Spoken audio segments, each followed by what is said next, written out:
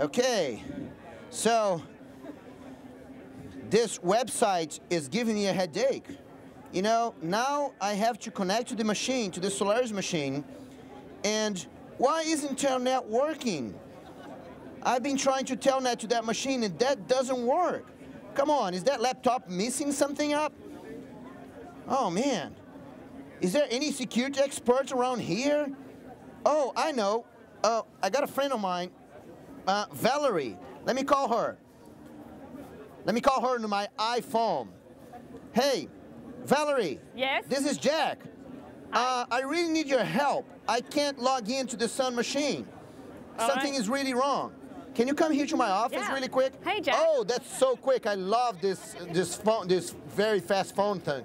I know. Okay. I could use the GPS to find your location. Yes, exactly. Perfect. Yeah. So, Valerie, I know you're a security expert. Yeah.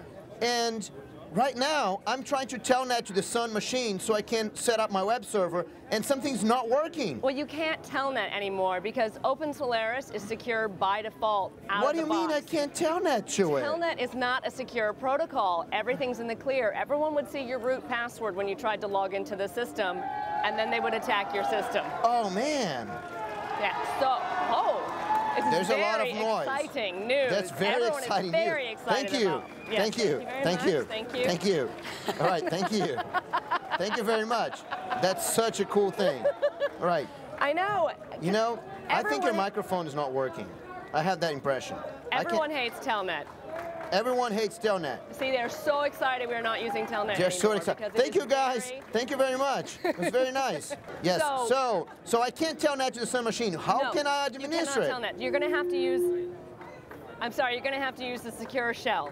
Secure shell. Yes. SSH. SSH. Oh, okay. OpenSolaris ships secure out of the box, so you can't Telnet. You can't do anything that's in the clear. Whoa. Okay. So let me just use SSH then. But isn't SSH cryptographically, and then that's slow? Well, it used to be that cryptographic connections were slower than something like clear text Telnet, but not anymore because everything is hooked into the cryptographic framework. You get hardware acceleration right out of the box. Oh, excellent. So what is the cryptographic framework? That's so sophisticated stuff. The Solaris cryptographic framework is something that I've worked on for many years. You're working on it? I'm working on it, yeah, with a lot of It must be very cool then. I am very cool. Yes, yeah. I think you are. Yes. You are beautiful too, do you know that? Yes. Thank you, Jack. Thank you. So, you know, for those guys that think, you know, that we don't have beautiful and intelligent women, that's a proof. Thank you very much, Jack. But we, you know, I don't think that, right? I always think that there is beautiful and intelligent. Actually, I think that every woman is beautiful and intelligent. Well, thank you. Thank you. So the cryptographic framework is... Oh, you're talking about something that I have no idea what you're talking about, right? Right. Cryptographic, that's such sophisticated stuff. Right, and so the cryptographic framework is a way that we provide user land and kernel interfaces to hardware crypto, software crypto, all of this stuff. So even just a regular user like you can get access to encryption. So stop right there. Right. Do I need to know all of that to actually just administer a machine?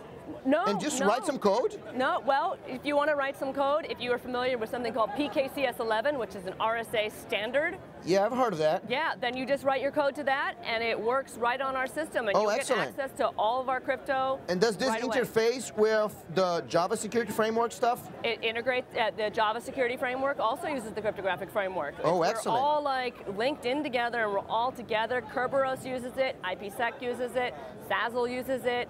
KSSL uses it, OpenSSL, SSH. Whoa, so you have like a standard for everyone. Yeah, everyone gets to use it, everyone gets access, everyone gets high speed. It's really just super awesome. That's so awesome, that's so cool.